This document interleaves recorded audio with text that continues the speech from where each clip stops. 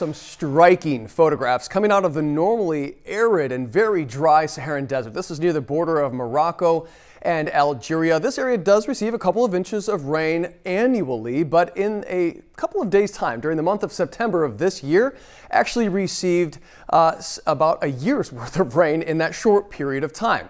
So much so that satellites high above us in space actually captured the lakes that formed as a result of this heavy rainfall. So going back to August 14th of 2024, you can see no lake. Let's go forward by roughly a month.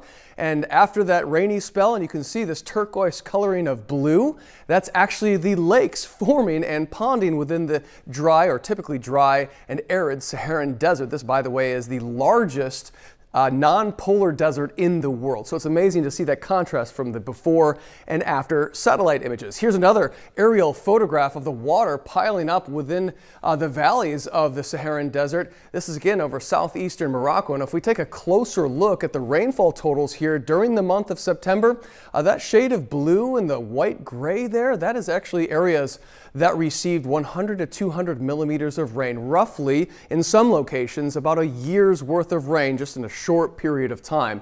And what made this particularly unique is that it wasn't part of the seasonal shift known as the intertropical convergence zone.